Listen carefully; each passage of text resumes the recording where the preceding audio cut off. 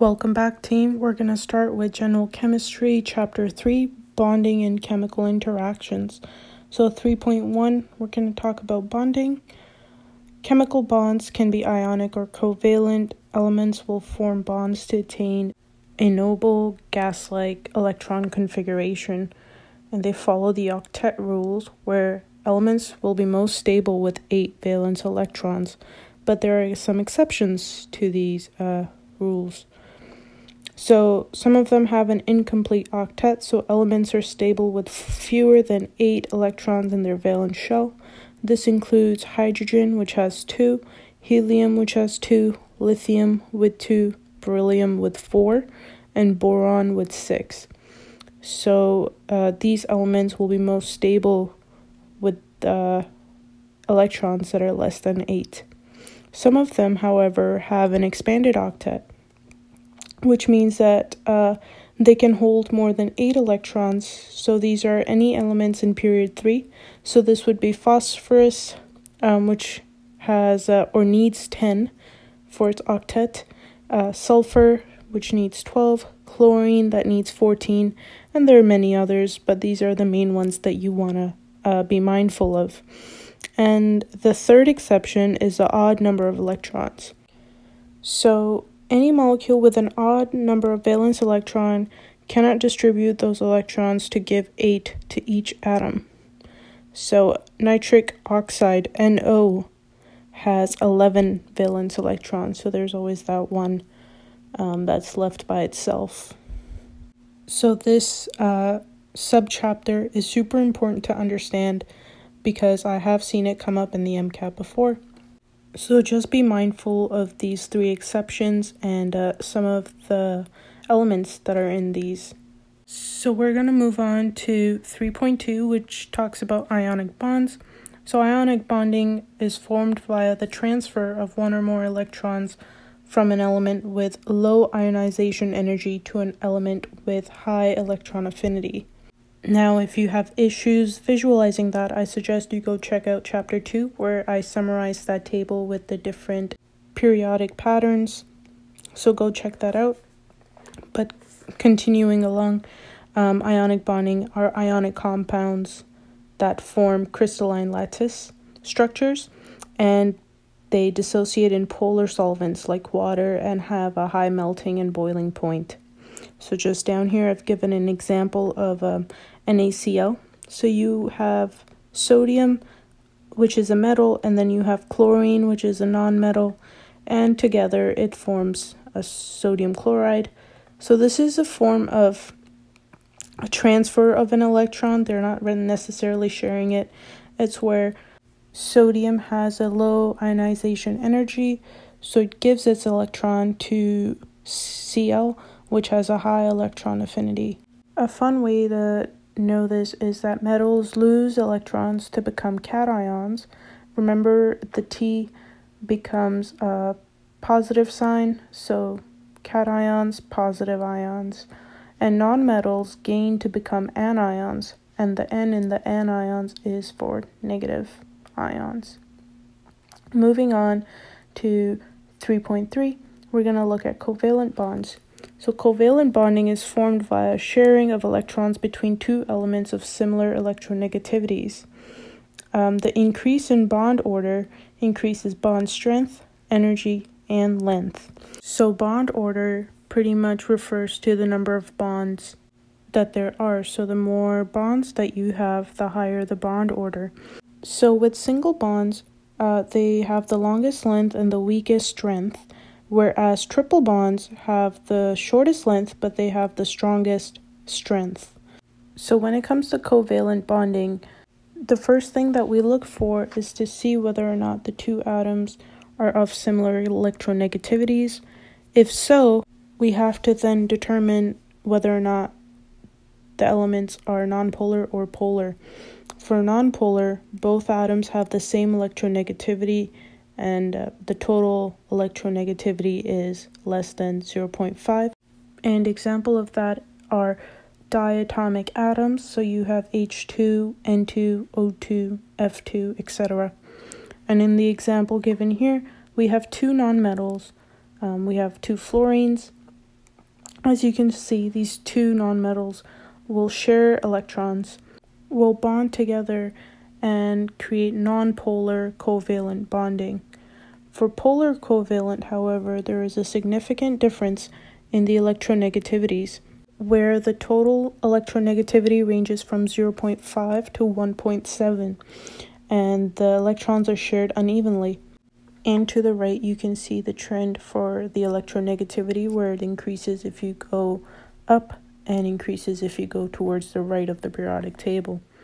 With the example given below, carbon has a higher electronegativity, therefore has a partial negative charge, and hydrogen with the less electronegativity has the partial positive charge. So this element has a dipole. And to draw that dipole, just match the tail of that dipole to the partial positive end and the head to the negative end. The partial positive acts like the positive sign on the tail, and that's a quick tip on drawing dipoles. Another thing to be mindful of for polar covalent bonding is this equation over here. So we have a lowercase p, which represents a dipole moment, a q, which is the magnitude of the charge, times displacement, which is the vector, and it has di by units, which is coulombs, meters. Next up, we have coordinate covalent bonds, which result when a single atom provides both bonding electrons while the other atom does not contribute any. In the example provided, we have a Lewis acid and a Lewis base, where you have the nitrogen with the lone pair of electrons, and it provides both of those electrons to boron so they can combine to create a coordinate covalent bond. Moving on to Lewis dot symbol, these are chemical representation of an atom's valence electrons. And lithium only has one, beryllium has two, boron has three, and carbon has four, and etc., etc. These are the steps on how to write with Lewis dot symbols.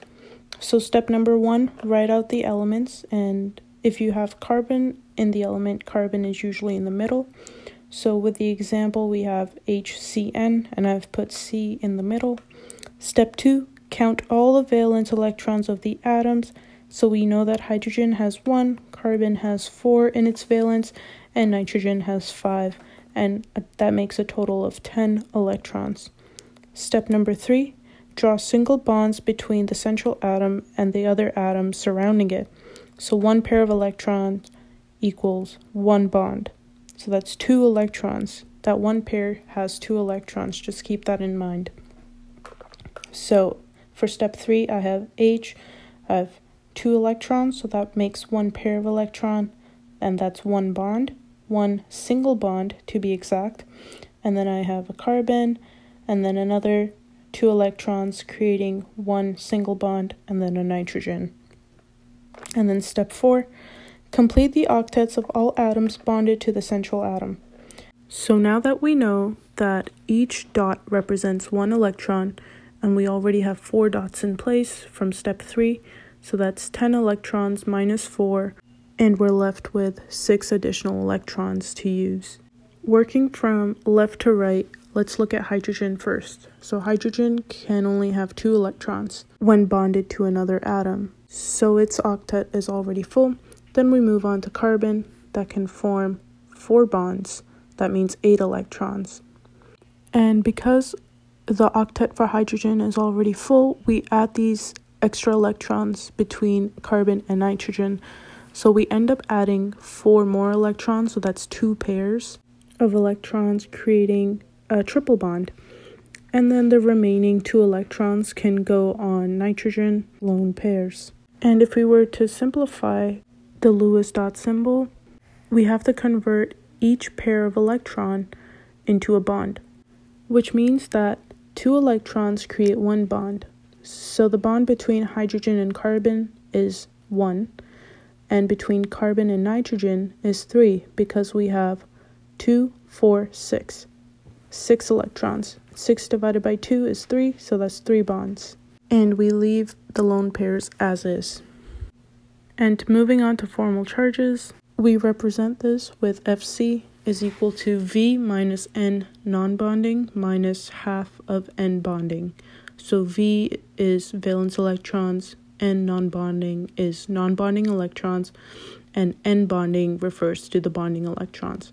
Another way that we can write this is FC is equal to valence electrons minus dots and minus sticks, where dots refers to the lone pairs of electrons and sticks refers to the number of bonds in our simplified HCN expression. And below I have two examples. For example 1, we have H single bonded to carbon and then a triple bond to nitrogen with a lone pair. So we start by writing all the elements that are given. So we have H, C, and N. And then we know the valence electrons for each. So H will have 1, carbon will have 4 valence electrons, and nitrogen originally has 5 valence electrons. Then we start with the easiest element, which is hydrogen. So it has 0 lone pairs, so we write a 0. And it has 1 bond, so 1 stick, and that's the value for 1. And 1 minus 0 minus 1 is equal to 0, so the formal charge will be 0. Moving on to carbon, we already know that it has 4 valence electrons, so we subtract that with the number of dots, and it has 0 valence electrons as well, so we write a 0. And then it has 4 sticks, 1 with hydrogen and 3 with nitrogen, so that's 4. So we have 4 minus 0 minus 4. Again, that gives us a formal charge of 0. And then moving on to nitrogen, we know that it has 5 valence electrons minus 2 because it has 2 electrons as lone pairs and has 3 bonds to carbon. So 5 minus 2 minus 3 again comes to the formal charge of 0.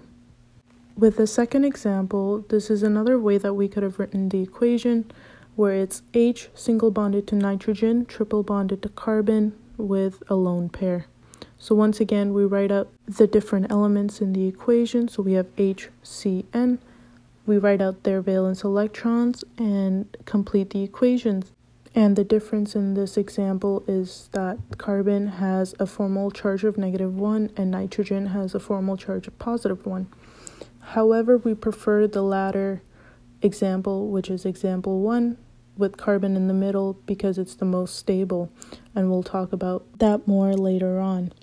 Moving on to resonance, it represents all the possible configurations of the electrons. So the two examples that we did before, they both had their octets fulfilled, but there were 2 different ways, so that's a resonance. So coming down to stable structure, like we talked about before, the stable structure is the one with the smallest or no formal charges. And with the example above, the one with the least formal charge was the first example that we did, so that's the one that we should go with. Whereas example number 2, with the carbon on the side, had a formal charge of -1, and then the nitrogen had the formal charge of +1. So for stable structure, once again, smallest or no formal charge. Number 2, less separation between opposite charges. And number 3, having the negative formal charge on more electronegative atoms is more stable. Just below here, we have an example where S in the middle is considered to be more stable because there are formal charges on the other resonance structures. Moving on to valence shell electron pair repulsion, also known as Vesper Theory. It predicts the 3-dimensional molecular geometry and polarity of covalently bonded molecules. So the first thing we want to do is draw the Lewis dot structure of the molecule. 2, count the total number of bonding and non-bonding electrons in the valence shell of the central atoms. And number 3, figure out the geometry of the molecule. And then number 4, identify its polarity. According to the AAMC's list, draw and identify structural formulas for the molecules provided there. Just be able to identify their geometry and their polarity in different scenarios. Moving forward to atomic and molecular orbitals. So we have bonding orbitals. these signs of the two atomic orbitals are the same, and then we have non-bonding orbitals where the signs of the two atomic orbitals are different. So down below we have the pi and the sigma orbitals, and as you can see, the pi bonding ones, when they're filled, they're both facing the same way. Same thing with the sigma, they're both facing the same way, whereas non-bonding are opposite. With sigma bonds, orbitals overlap head to head, and pi bonds have orbitals that overlap in such a way that there are two parallel electron cloud densities. The example below shows how to calculate the number of sigma and pi bonds in a given molecule. So the first bond will always be a sigma bond, and any additional bond will be an addition of a pi bond. So a single bond is 1 sigma, 2 bonds is 1 sigma, 1 pi, and a triple bond is 1 sigma and the addition of 2 pi bonds. So the first bond will always be sigma. Any addition after that will be an addition to the pi bonds. Then we move on to 3.4, where we talk about intermolecular forces. So the term the TER, intermolecular forces are electrostatic attractions between molecules, and the IF are considered to be less than covalent bonds, which are then considered less than ionic bonds. So the strongest you have are the ionic bonds, second covalent, third IF. Now, when you have intramolecular, where it's INTRA, it occurs between atoms of the same molecule. For example, intermolecular forces will occur between a water molecule with another water molecule, whereas intramolecular forces will occur between that one water molecule between oxygen and the hydrogen. So going back to intermolecular forces, we have LDF, which is for London dispersion forces. It's one of the weakest interactions, but present in all atoms and molecules that are nonpolar. So they increase size of atom or the structure, you increase the London dispersion force. And another example of these would be van der Waals or induced dipoles. With dipole-dipole interactions, they occur between oppositely charged ends of polar molecules, so between your partial positives and partial negatives. They're stronger than LDFs, and interactions occur in solid and liquid phases, but not gas phase. So that's a key point there. And hydrogen bonds are your specialized subset of dipole-dipole involved in intra and intermolecular interactions. And this is when the hydrogen can either bond to a fluorine, an oxygen, or a nitrogen. And the way I remember this is hydrogen has fun. F-O-N, fun. And that's all for chapter 3. Thanks for joining me. I'll see you in chapter 4. Take care.